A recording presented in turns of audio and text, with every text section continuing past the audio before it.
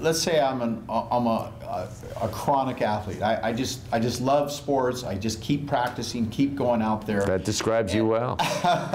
And let's say that I decide that I am not a surgical candidate. I choose not to use medications that may potentially cause more side effects than they're worth. And I want to utilize your treatment and therapy. Can I continue to have ongoing prolotherapy, PRP?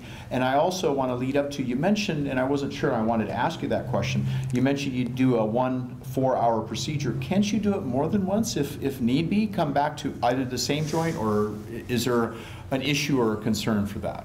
All right, well, first of all, yes, we want to keep people out going. And the big thing, by the way, about all my techniques, there's really no downtime. I mean, we may have a couple of days. We want you to take it easy, then we slowly bring you back. We want you to heal in what we call a dynamic position and not in a static position. Unlike surgery, you have surgery done and you're in a crutch, you're on crutches, or you're in some sort of immobilizer for 3-6 weeks, and then you need weeks and weeks of physical therapy.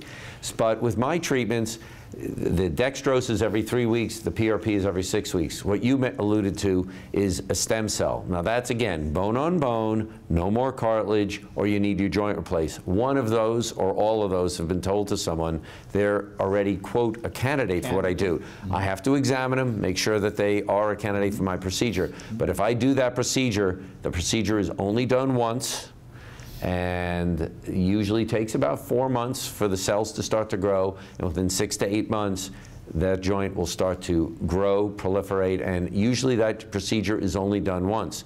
Now with the other ones, they are done multiple times, but once they're done, they're healed for good. 13 years ago, I was told by 3 neurosurgeons that if I did not have my back operated on, I would not do any more surgery. I had pain down my legs.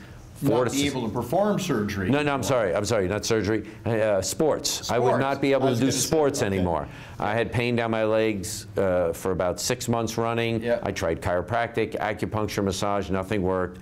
And I did see 3 neurosurgeons independently, all said, no surgery, then just live a very quiet lifestyle, no more sports, which was a death sentence to me. Yeah, for you. And I found out about this and I got treated, and as I said, I just completed my 4th Ironman triathlon, and hopefully we'll go on and do more and more. And I also had my shoulder 4 years ago. That was 13 years ago. And 4 years ago, I tore my shoulder, and I was told I did have an MRI because nothing was working, and the exams were not matching up, so that confirmed it. And I was told right off the bat by the radiologist, go find a surgeon, nothing else will get you better. And as you can see, this shoulder is actually better than my other shoulder. So there's a will, there's a way. Search out. I tell people, look for alternatives. People are searching more and more, but the trouble is that people still, I'm going to see my surgeon, see what he has to say. Well, a surgeon, you know, again, if you call the plumber in, he's not talking about your electrical wiring. He's talking about your plumbing. So if you call a surgeon in, it's going to come from a surgical background and a surgical opinion. And they're great salesmen. They close that deal. If you don't do this, this joint's going to get worse and you're crippled. I've had them tell me these things. I've had many patients who've had surgery. I had a patient who went for a second opinion, and the first opinion doctor said, oh, that doctor may do surgery. And he said, oh, I'm just going for an opinion. She got talked into having surgery, and the reason I know about that is she ended up back in my office because she was in worse pain than before she had the surgery, and then fortunately we were able to save her knee.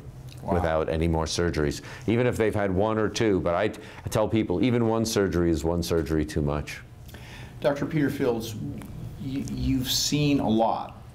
Who do you think were good mentors for you? How did you accumulate this incredible experience and background and knowledge? It's just well, I must admit, I mean, I did have a very extensive background, as you stated. I'm both a medical physician and a chiropractor, so I was a practicing chiropractor for about 7 years before going back to medical school. So that gave me a tremendous background in musculoskeletal medicine as a chiropractor.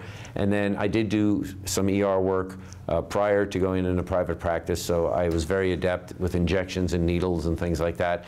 I did attend a lecture by a very, very dear friend of mine, unfortunately, who did pass away recently, Dr. Jeffrey Patterson, Professor Emeritus at the University of Wisconsin, who was basically the head of the Hackett Hemwall Foundation.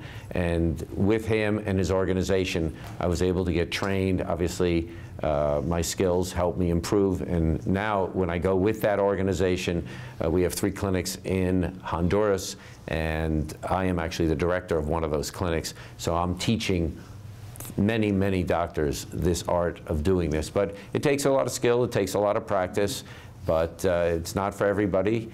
But it's something that I fell into, and I seem to be very good at.